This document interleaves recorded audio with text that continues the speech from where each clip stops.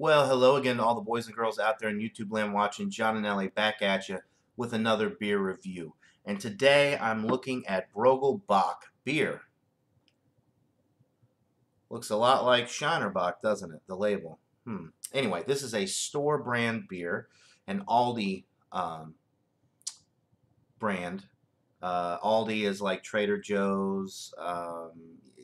Anyway, that's what we get here. They're very small grocery stores, and they have their own brands. Anyway, this one is actually imported from Bocholt, Belgium. It is brewed and bottled by the brewery Martens Kettingbrugweg 34. Anyway, it's imported by Prestige Wine and Spirits Group in Princeton, Minnesota. But it is a product of Belgium. I'll put the actual information in the description below because I'm probably butchering the pronunciation. But anyway, it says dating back to the 14th century, Bock beer and the Capricorn goat are a symbol of good times to come. Broegel Bock captures the spirit of the original German brewmasters with Munich and amber malts, German Hallertau hops, and a dose of Czech Saz hops. Sounds like a really good beer. I mean, I bought a 6-pack. These are the 11.2 ounce bottles, so not quite 12 ounces. But for the price you're paying, it's really not that big of a deal. It was a little over $7 for the 6-pack, but this is a Belgian beer. And let's see, the best by date is April 7th, 2019, so we are well within the freshness date. So it poured really nicely, a nice, deep, amber appearance. Lots of streaming bubbles going up there. This isn't an etched glass. I don't know if you could see that. There's a glare, but there are a ton of bubbles going up. The head is nice and creamy looking.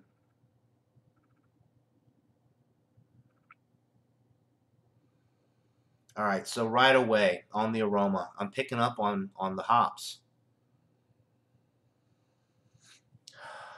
A little citrus.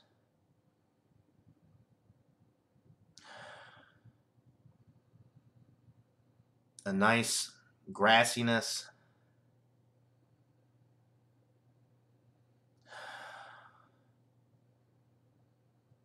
A really nice herbal like thyme or sage or something along those lines.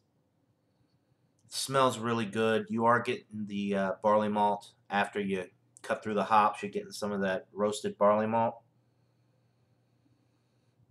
A very, very pleasant aroma. Now the IBUs are not listed. The ABV is not listed. But the estimated ABV is 5%. I looked at several different websites. So can't say with certainty, but it's around a 5% alcohol beer. I would imagine the hops are probably in the 30s, 40s. It smells pretty hoppy. All right, so without further ado, let's get into it. Cheers, guys.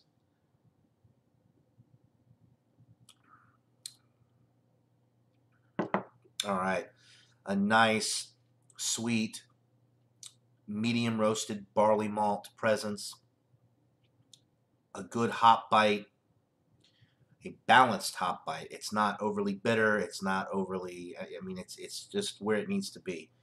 And the different types of hops that they're using give it a nice flavor profile.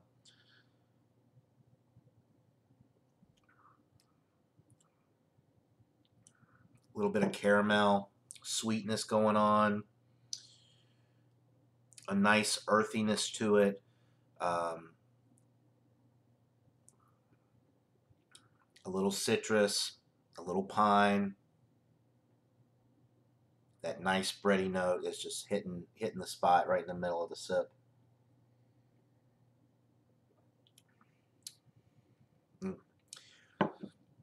Drops off really nicely on the back end. It's got a nice crisp finish, dry.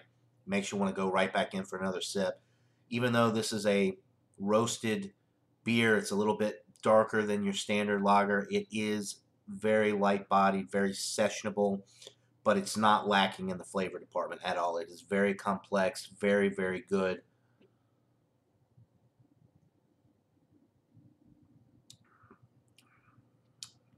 Mm.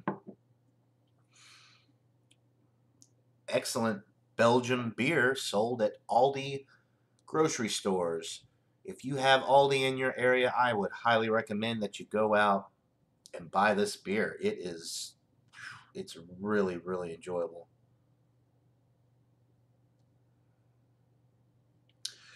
Did not have Aldi in where I lived before I moved out here to Georgia, and they only have them in certain parts of Georgia. I've lived in two different cities, big cities in Georgia.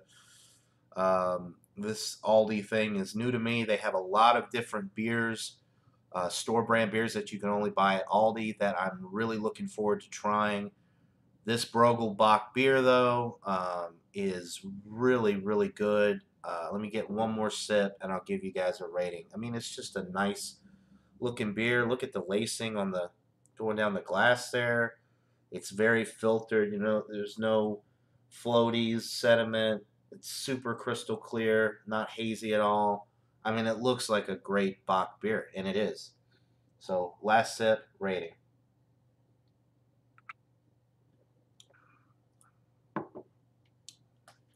I mean, it is a solid A beer, probably a little bit better than a 95. So, I'm going to go 96 out of 100. It's getting up there towards world class. For a store brand beer, I mean, this is as good as it gets.